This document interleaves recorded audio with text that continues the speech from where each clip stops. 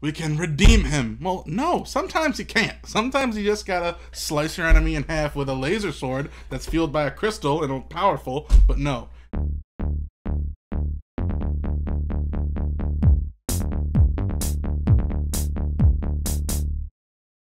Talking Phantom Menace? Yep, I'm talking get down, Anakin. I do love Star Wars. Now, don't get me wrong. Agreed. And growing up, you don't really realize the technical difficulties of the prequels. They straight up say Anakin doesn't have a father. And now I'm just like, oh my gosh, he's Jesus. Like, what works of fiction or nonfiction can we take from George Lucas? How about the Bible? all the stars were aligning for them. They had all the latest technology. They were coming off the original trilogy.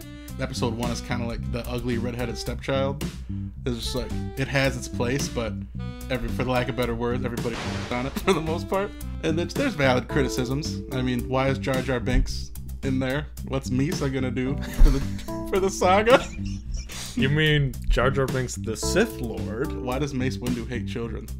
Where does the Force say, like, oh, we'll train him if they're 3.5 years old, but if he's 4, nope, he's done. He's like, get him out of here.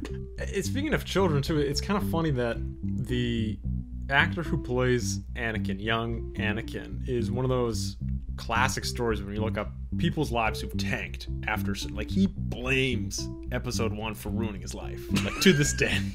But the only other movie that I remember him being in was Jingle All the Way with Arnold Schwarzenegger and Turbo Man. That's him? You didn't know that? No, I didn't. Oh my god, dude! I got the real Turbo Man at home, and it's Arnold Schwarzenegger. At least the thing going for him is I would not recognize if I just saw walking down the street, and so at least he's got some protection against his identity. That's fair. One thing that I will argue till the end of time is that the Jedi Council is definitely the HOA of the galaxy. Did they just show up and were like, yeah, well, we have a nice temple and stuff, but if you're not cool, if you don't got the right genes, they're like, nope, no midichlorians, you're done, bro. Even George Lucas said that they're supposed to be like the U.S. Marshals of like the Old West. They're meant to hunt down, they're basically high-speed bounty hunters. So maybe Boba Fett, why couldn't he have been a Jedi? The fact of the matter is that anyone on that council is probably worth, I don't know, 100 normal soldiers, maybe? And they just, like, sit around and argue about politics.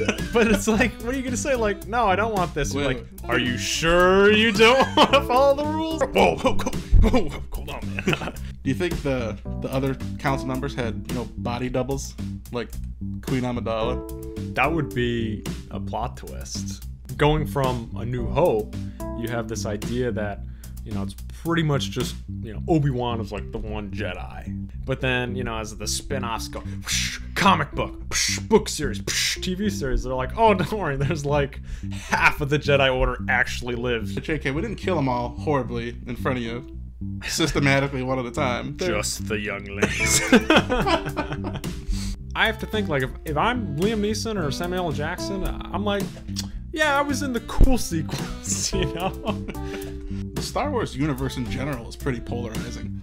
Like, you got one camp of people that love Star Wars and will go see it just because it's Star Wars. And then the other camp is people that are like, I ain't seen a single Star Wars movie and I ain't gonna. I have to see the content, but I'm getting more and more creative to make sure I don't give any money to Disney doing it. 8 was the last nail in the coffin. 8 was trash. Episode 9 was the first one I was like, I have to see this movie, but I can't pay for it. I ended up watching it when it came to Disney Plus from, get this, a friend lent their account to my friend who I watched it with. So that's 3 tiers of separation to Disney Plus. Better than 8, but not good. That's a lot of zigzagging to get to the point of, oh, I hate this. I don't want to do this again. I think what it really hit me when I started to be more critical of the newer Star Wars movies is when Solo came out. Did you see Solo? I have seen Solo twice, mistakenly. Spoiler alert, if you haven't seen it, they ruined like one of the characters that I grew to know and love, like from the original trilogy, when he gets his name Han Solo, because he goes to some stupid checkpoint and the guard's just like, what's your name? What's your people? And he just goes, I don't have any people. And the guard just goes, Solo? Really? That's the writing we're working with here? Solo was, I think, the turn for the worse. It was like Rogue One, as you could potentially call it a money grab film. It's not bad. Like I enjoyed Rogue One, and I don't think it was a typical, like, oh, this is going to be a feel-good story. And I was like, they literally hold each other while the planet explodes at the end. Like, I'm like, popcorn. Oh shit, they're death. You know, when George Lucas set out with the Star Wars franchise, it was more about the mythology, the creatures, the Force, the Jedi Order, and the actual science fiction, like, oh, it's the hyperdrive, you know, it's either on or off or bugged or not bugged. And as we went on to movies, they kept having to, like, add to the sand structure. Gosh, in Rise of Skywalker with, like, the horses on top of the ship, like, clearly where you cannot breathe. Like, I don't know about those space horses, what they breathe in, what's in those oats. I don't know. You know what I mean? It's like, it just got steadily more and more ridiculous that it lost its charm of hokiness. The stakes aren't really raised ever.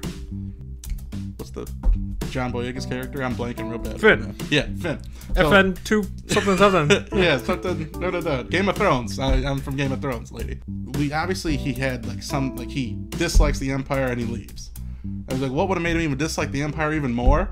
As if his friend Rose died, but no, like, oh, the Force saved me before the big battle, even though my got blown up. It's like, you mean Rose, the pseudo, like, we didn't like the whole Rey Finn thing, so we just slyly inserted this alternate character? She should have got blown up while dropping bombs in a battle, but no, because Disney was probably in the back like, haha, no killing, haha, unless it's main characters, haha. Luke dies, come back. Yoda dies, come back. Leia dies, come back. Han dies, she can use the Force, by back. the way, too, but we don't talk about that ever again after that one part. And then they're just like, oh, let's kill Ben. Because he's, you know, the only character we pumped a bunch of actual, like, transformation in, so he has to die. So many good opportunities to make some kind of tangible change and, like, effective story, and they just botched it. Every time. Botched it. Like, you're like, an entire prequel trilogy is based on Anakin Skywalker worrying about the death of Padme.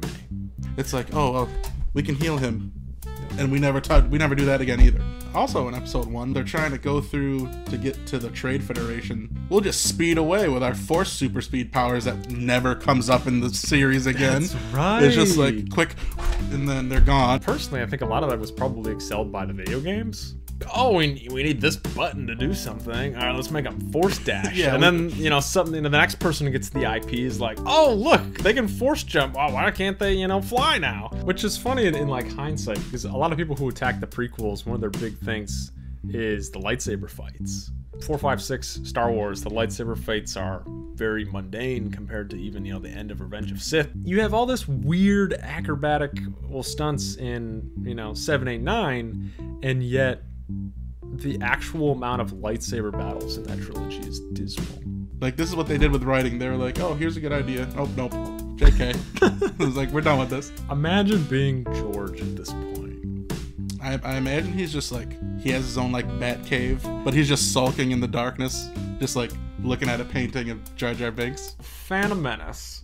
The last like hour of the movie, I think, is pretty good.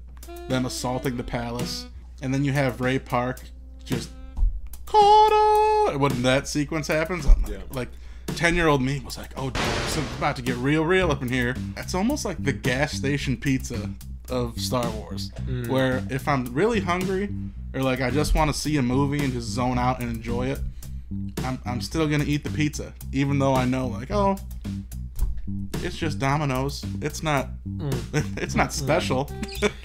I'm glad you brought up Duel of the Fates, because that track and that ambiance, and I was talking earlier about the lightsabers, like, that is the first major lightsaber fight Star Wars fans got to see. Like, Vader, Luke, they duked it out. It was good, but this brought it to, you know, till 11. You're made to believe that Vader's this huge, powerful figure, and that's solely because that's his whole MO. But in episode 1, you're like, oh, like there's Sith out there, they're just as good as us, but you also see that happen in real time. Yeah, they tell you like bears are dangerous, but until you see like a bear actually do some like actual bad bear stuff, you're like, oh wow, this makes sense now because I actually saw it happen. I understand Darth Maul didn't technically die after being sliced in half, which take it what you will. Kenobi! But that was the end from him in the prequels. For not speaking more than probably 2 lines, he was a cool villain. What a different movie it would have been if somehow Darth Maul could have lived. They start throwing in characters with Attack of the Clones and Revenge of the Sith. So like here's Dooku, and then here's Grievous. And I think they're all just trying to be Darth Maul.